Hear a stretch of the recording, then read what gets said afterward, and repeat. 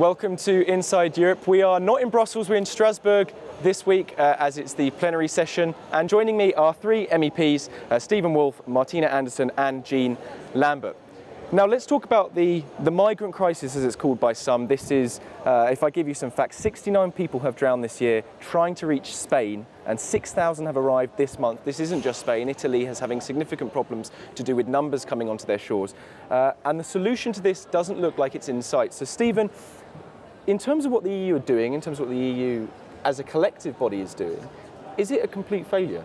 Well, I think it was a failure at the beginning, absolutely, because they had no strategy, no plan, and no bodies really enabled to kind of prevent the situation of people dying in the seas as they were trying to get over, managing those people as they arrived in places like Greece or Italy.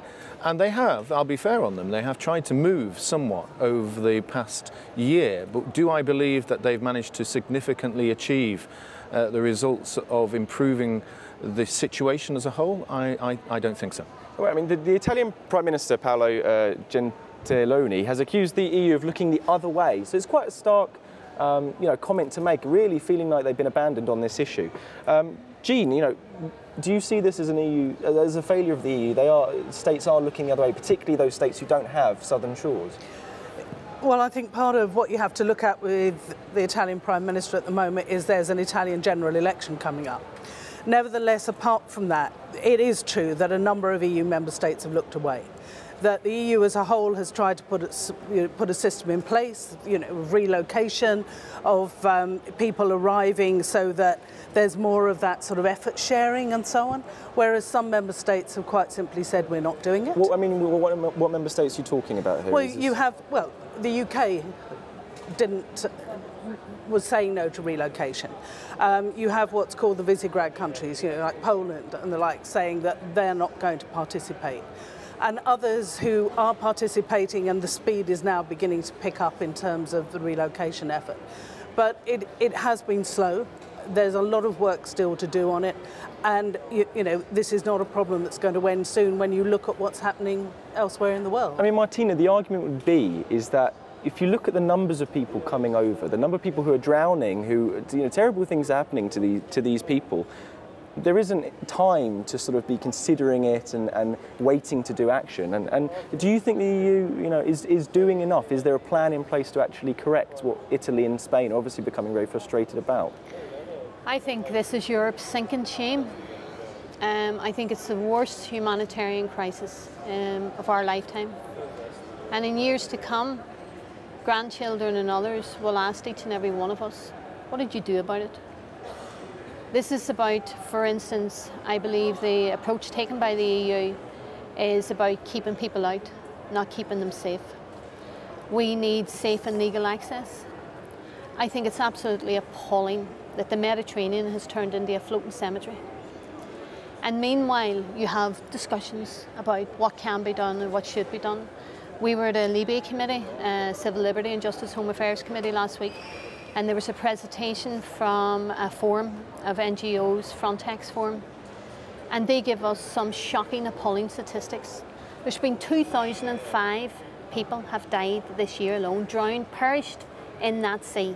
But what would you do about it? Because the rhetoric is, something needs to be done, and it's a shame, and what is happening is a catastrophe or a humanitarian crisis. What would you actually do about it? What should, in your view, in Sinn Féin's view, the EU be doing about it in practical terms? There is safe and legal access needed.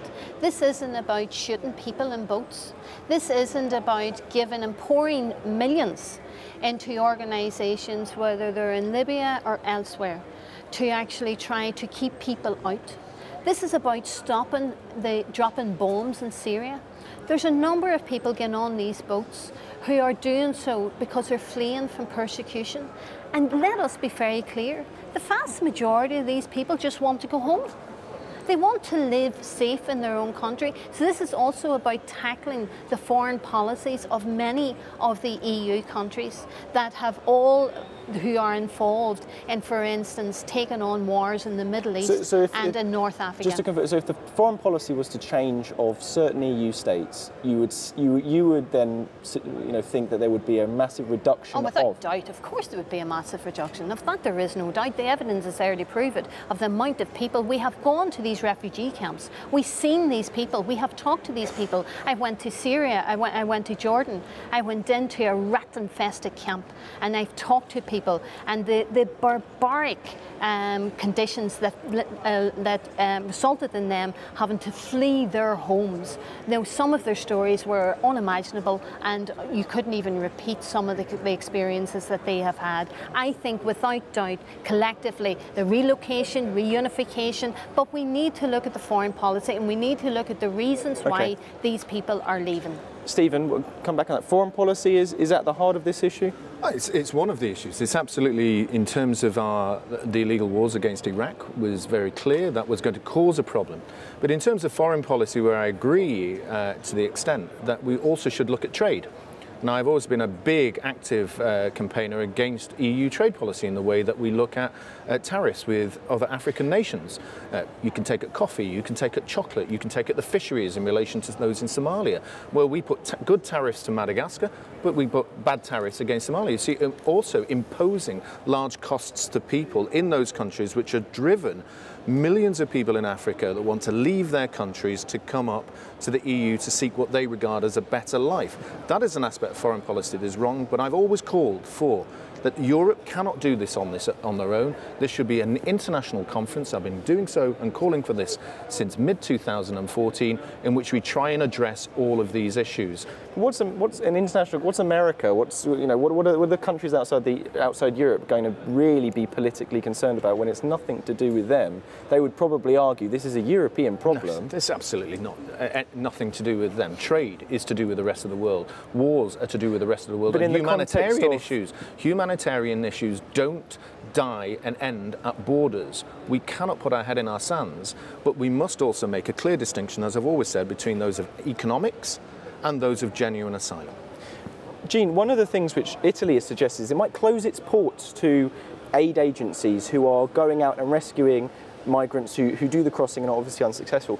The argument being that it is, in a perverse way, fueling people smugglers, people making a living out of, there is even a suggestion that deliberately flimsy boats, because they're telling the people who are being transported, don't worry, if you do start sinking, you're going to get rescued anyway. Do you think that is a wise move for Italy to do? Obviously, it's under immense strain, and it's doing this out of almost an act, you could argue, of desperation to get the EU to notice. But is it ethical? Is it moral a move to make? No, it's certainly not an ethical move to make. And the idea that somehow this is a pull factor, I think, is also something that people really need to get their heads around. You know, that people, that you can argue that trafficking is actually, it's almost, for those who understand the language and market response, there's a huge demand there for people who want to move, and they will move. And people will find new routes. We've seen this, whether it's, it used to be the Canary Islands was the way in, things change, the routes shift. But if so, do you believe Italy would even do that? I doubt that Italy will do it. I think that the Italian government actually, over the last, sort of few years, has been exceptional in what it has tried to do in Italy. I think that what they're trying to do now is to make other member states realise that there are consequences of this, and for them to do more. And I would hope that you'd be looking at the government of France actually stepping up and doing it its own. Well, Martina, perhaps we could put that to you. Is it a hollow threat from Italy that it would close its borders to aid agencies rescuing migrants under this assumption that it is fueling in some way the movement of people? Well, we think if we're going to tackle what you were talking about, smugglers, most of them smugglers are in the EU. That's where they're coming from. So, if this is concerned that you're going to fuel that, then tackle it at source. But you also have to deal with the fact. I don't differentiate between the economic migrants the way that Steve does. I mean, we come from a country that, in terms of hunger and poverty and a famine, that if we had coffin ships before they have even been talked about here. And if hadn't it been for places like America, and they had systems in place when people from Ireland were leaving Ireland in their droves, the population of Ireland has never been able to return. Sure, this is about practicality. This is about Italy saying the numbers, we literally cannot cope.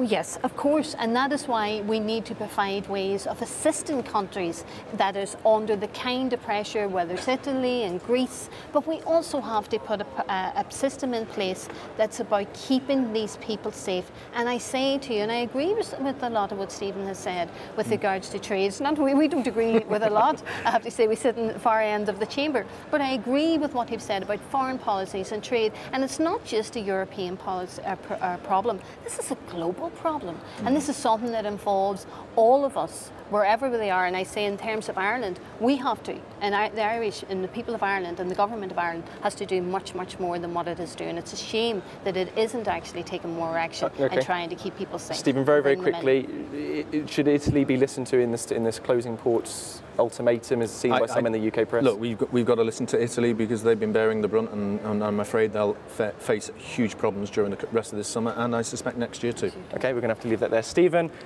Martina and Jean, thank you very much for coming on.